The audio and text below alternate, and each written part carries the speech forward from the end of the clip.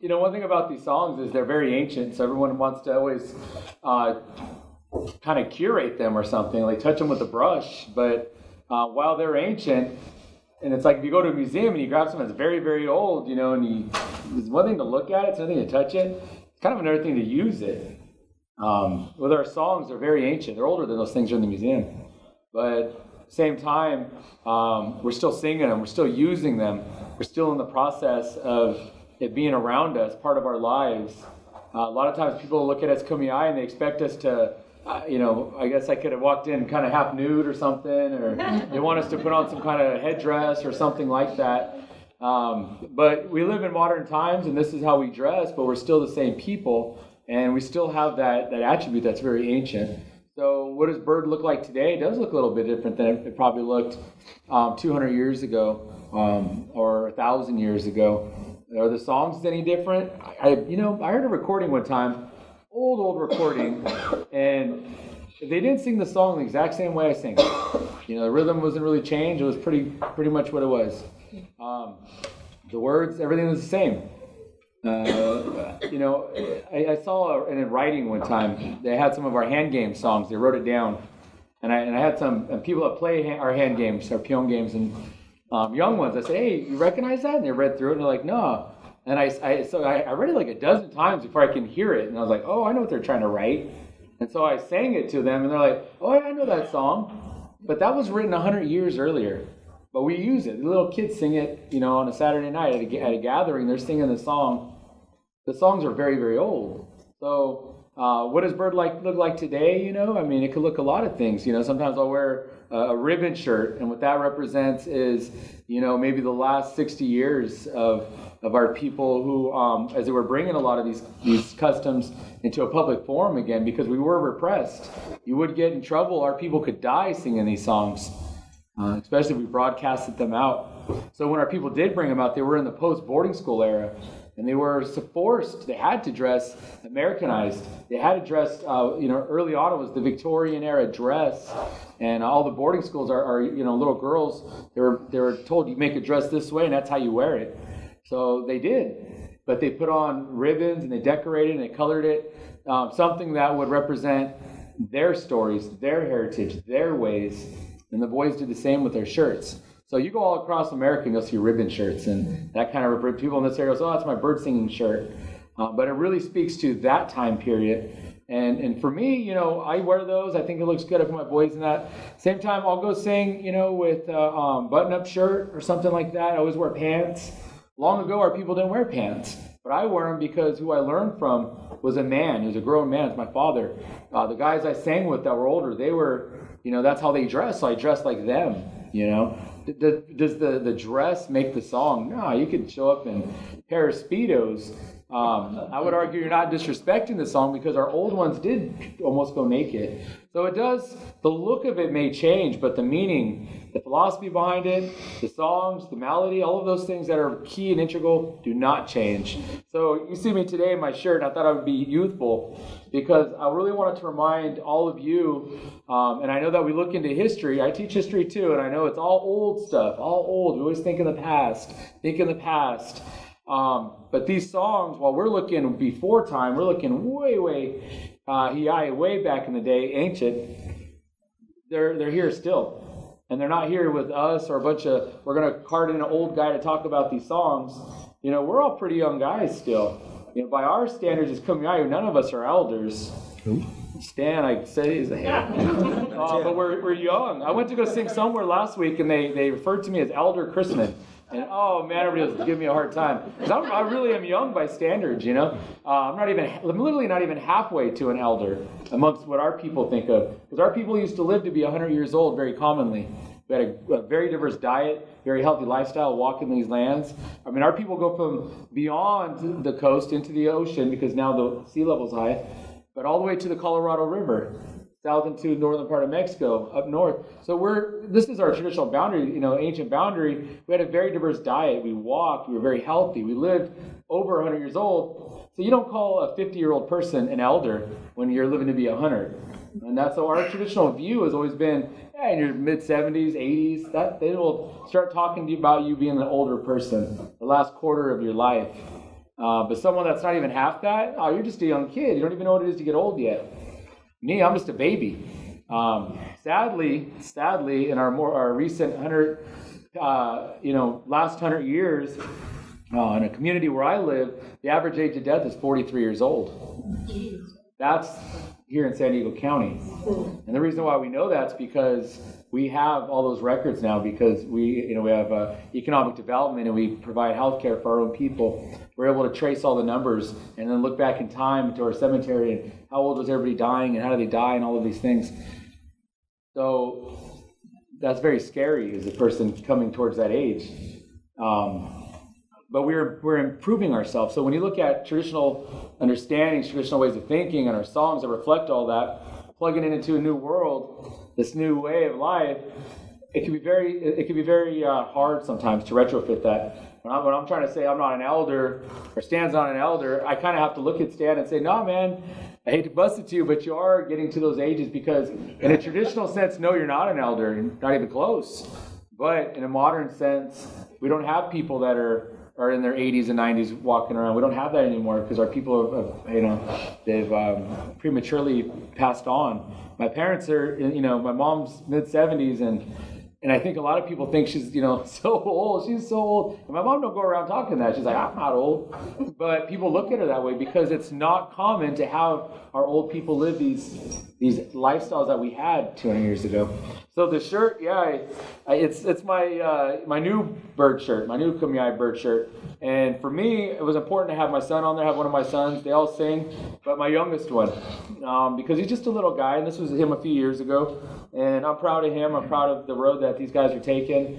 And I'm proud that they're there's video games, there's sports, but they're willing to do it. I don't have to force them too much, but usually it's like, hey, I'm going to sing. You going? And they're like, yeah. So they jump in, and it's that easy. Same time, when I was a kid, it was like that. My dad said, I'm going to sing. All right, I'll jump in. And I've had that opportunity. And so all of we're talking about cannot happen. It cannot happen if there's not an older person willing to reach down and talk to a young kid. It just doesn't happen, okay? We're not in the school system. It's not like you have to go to school. Our lessons are taught in the home traditionally, but after the post-boarding school era, a lot of homes didn't have that knowledge anymore. So it really took the effort of somebody young to say to an older person, I want to learn. And then older people willing to reach down and say, okay, I'll teach you. I'll spend time with you. When I was a teenager, I'd already, I sang for a dozen years, 15, 16, somewhere in there. My dad's health went really bad. I had a brother who was older than me, and he passed on down in the coastline. And he was in high school. It was real hard on my family. He was a singer. He probably would have been the singer of our family, but he passed on. So I'm just a young kid coming through. My parents are older. My brother's kind of lost interest. So I took that on me. I took that on. Probably 9th grade, 10th grade, where I said, you know what, this is something I want to do. And so from that time to now, there's a sing. I try to go there and listen. I listen to how there's, and I've had the opportunity to have a lot of singers take me in. And like I said, a lot of guys that are passed on now, and we're always appreciative of them. My cousin, Paul Cuero, out of Campo, beautiful singer, strong voice. You talk about projecting voice. He's probably got the strongest voice of all the bird singers from here to the Grand Canyon that I've met. My cousin John Chrisman, another guy like that, sings a different song cycle, sings with shop, and he also has the ability to project one of the strongest voices of all the bird world. And there's a lot of good singers out there, and these guys can do it all night long like that. And I don't even sing with shop, but I'll go sing with my cousin. The other night I was singing with him, and I can hang and help him out a little bit because I like to do that sometimes. I like the music and all that part of it too, and I understand a little bit, and I like to support my family. But my cousin Junior, when I started singing with him, he had his own crew. One of his main guys is in the back, Steve. He says it's his brother, and it truly is through bird singing means. But he's taken in many people, and said, you can come sing with me. And you go there and you learn. And sometimes when you're young, or you sing a little different, you can mess up the line a little bit. You can be that chord that's off, or you can sing a little funky. And when I was going through my teenager years, my voice is cracking. He never once did him or Steve or those guys say, "Hey, man, you sound bad. Stop singing." And they were always encouraging. And so that's what it takes.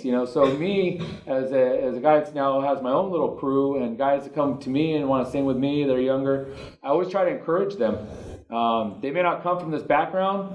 They may not come from it. They may not understand it much, but they take pride in it and they want to do it. I'll teach them what I can, what I know.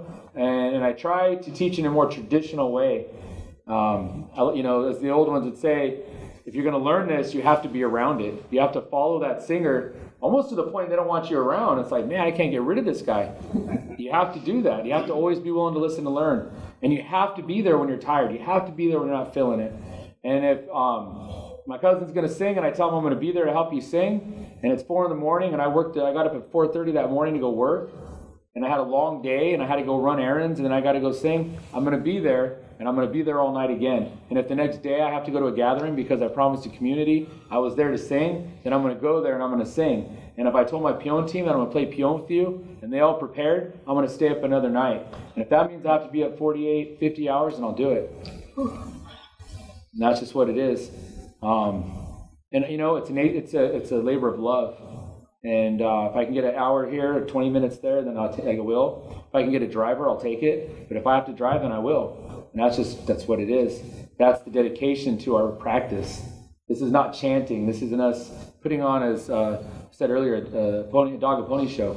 This is a lifestyle. And so I try to show my students that, anybody who comes sings with me, that this is something that maybe they as fathers one day will sing to their kids like I do to my kids. As my dad did to me, showed to me, you sing to them, you spend the time with them, you show them. You don't talk about it, you show them. This is what it's like. My dad's retired from California, CDF it was called, now it's CAL FIRE.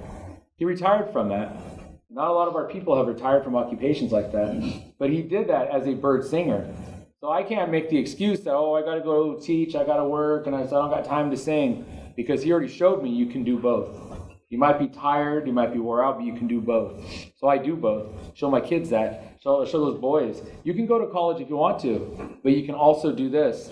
It's not either or. You can do both. But how bad do you want it? How deep in you is it? Don't make excuses.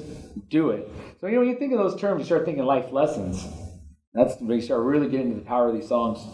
When I have kids that don't know me or don't know my family or aren't related to me or I didn't grow up with their parents or something, other communities, hey, Ralph, can my son come sing with you? Absolutely, bring him. I try to mirror what I saw others do to me. And sometimes older people have been harsh on me. I've seen old people be harsh to other people. Hey, don't play a chord that way. Someone really messing up, grown man, grab the gourd. Hey, don't do that. But it's a lesson of love, And but I try to do the best practices that was taught to me. So when I was a teenager, being accepted in by these singers, be able to sing with other guys, I try to do that with my boys as best as possible, and to truly support, because you get up to sing and no people won't come sing with you. It does hurt you a little bit. People won't get up and dance for you. That can be hurtful. People will sit there and watch and see how you do stuff. Maybe they don't feel like dancing. Maybe they don't like you. I don't know. But I was taught in that time period to support each other. So, if my cousin Paul's going to get up and sing, I do my best to go there and help him sing. That's my relative. I have an obligation to do that. And I tell my boys, go sing. If Dan right here is, again, another one of my relatives, if he's singing his songs and he don't got his whole crew there, I tell my boys, go dance for him. Those are our songs. We have to continue that. We have to support him as a singer. There's another singer out of Campo, young guy, younger than all of us, Fred Largo. He sang his whole life like me, young kid all the way up. And I jump in, help him out. Tell my boys, let's go dance for this guy. We go around different areas. Let's go sing with these guys. I was in Yuma the other night, and there's an old singer out there, in the 70s, he was out there singing, and we go to these places like that, and you see these people. We live this lifestyle. We support each other like that. That's what it's about. I didn't make that up. I didn't we should start supporting each other. That's not how it works. That was taught to me. And if I did have that idea, it was probably given to me already when I was a kid. So I try to teach these things to the kids as best as possible. So the shirt, yeah, for me, you always see a bunch of kids around me because that's how I learned. I was a little kid when I learned. I was a teenager when I learned these things. I was a young man when I learned these things. So it's important for me to always look to the future, to the young ones, and say, if these songs will continue, you have to do them. And you can't wait until you're 35 and you want to leave a legacy real quick. No, you start when you're 3 years old, little kid. All right, start listening to the rhythm. Learn how to dance. It's good to know how to dance when you're a teenager. If you're a teenager, don't wait till, don't go do your little, I want to get all my demons out first. Go do it now. Go over there. Go sit by that old person. You never know how long we're going to be here. You just never know. Your teacher might be there today, may not be there tomorrow. This might be the only chance you have at hearing some of this stuff. There's songs I've heard thousands and thousands of times. There's songs I've sang thousands and thousands of times. You cannot take that for granted. That might be the last time you sing that song. Or the last time you hear it. You don't know. It might be. It might be my last opportunity. The other night I heard that old guy, he sang a song in the early morning. And I'm over trying to sing with my cousin. But I heard him sing a song that I haven't heard. I know that there's a song just like it. Same rhythm, similar word, the way the words go out. We call it a brother. Because you sing one, there's 4 or 5 that match that song, but they're different words. So they tell a little different part of that story. He sang a song that I hadn't heard. I know all the songs, but I didn't know that one. So I'm sitting there singing with him, but I'm trying to listen to him. Now there is a moment you go, where's your priorities? Because I should have been over there helping him. I would have known that song better. But I heard that song, and I got it checked in my brain. And so when I'm driving back 2 hours drive, that's all that's in my brain. And I can learn it because, first off, maybe I already knew it, just didn't know I knew it. Maybe I learned it when I was a kid. First off, I don't know. Another thing is, because I know the brothers to it, I know what the story's about in that chunk. So it makes perfect sense that song would be sung. So I was able to hear about 30 seconds and get it real quick. But again, that takes time. Rome was not built in a week.